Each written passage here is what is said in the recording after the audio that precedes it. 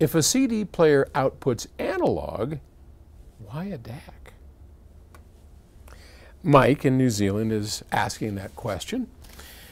Hi, Paul. I quite often see recommendations that a DAC, a digital to analog converter, can improve the quality of music when connected downline from a CD player. I can understand an improvement that a DAC would have using with a CD transport, as the output signal is still digital. In fact, obviously it's quite necessary. But with a CD player, isn't the signal already converted to analog? So how can a DAC be useful in this case? Isn't the job already done? I want to improve my system with a DAC, but don't want to waste money unnecessarily. Well, thanks for asking, Mike. That can be confusing. The simple answer is that CD players do indeed produce analog, but they also have a digital output.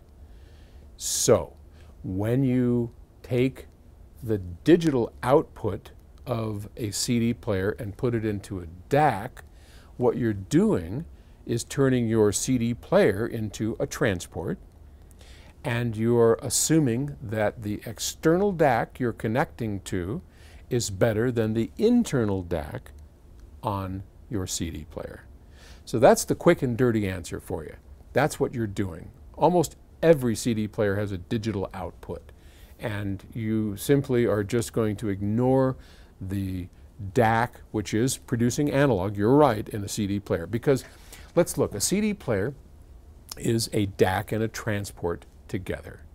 And on the outside, it would seem like, well, why would you want to do that? Well, most CD players have throwaway DACs inside of them, and they're just adequate DACs. And external DACs, like the kind we make, the kind other high-end audio companies make, are focused on quality of sound, and they are almost always better than internal DACs built in to CD players.